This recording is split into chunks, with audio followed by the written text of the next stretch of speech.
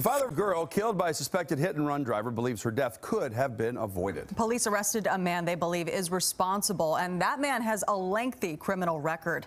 Fox 13's Matt Markovich is outside the Pierce County Jail tonight, where that man is being held. Matt? Yeah, and we're not naming the 32-year-old Tacoma area man until he appears in court tomorrow, but he's being held on suspicion of vehicular homicide, burglary, firearms violations, vehicular assault for hitting another 12-year-old who survived that hit.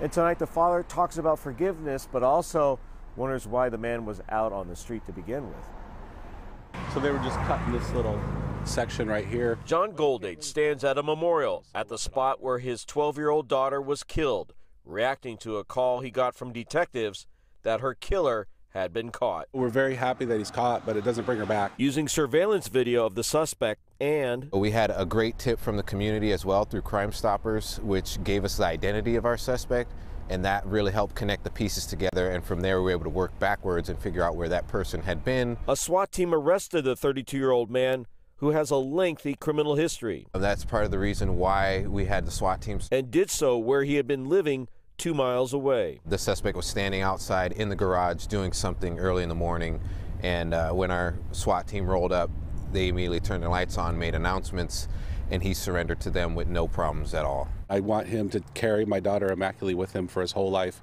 as a reminder of his need to change. John says he and his family have already forgiven the man, saying God will provide justice on the other side of life.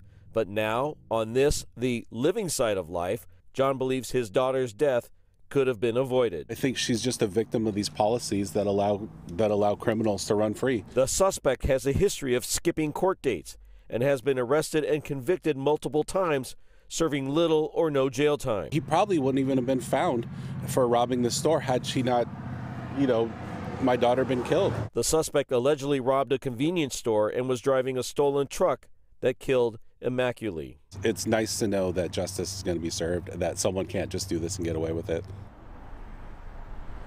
And tomorrow the family will be holding the funeral services for Immaculately. The suspect will be in court, and then we're going to find out how this big, wide community effort was arranged to go ahead and track down this suspect. Reporting live in Tacoma, Matt Markovich, Fox 13 News. Thank you.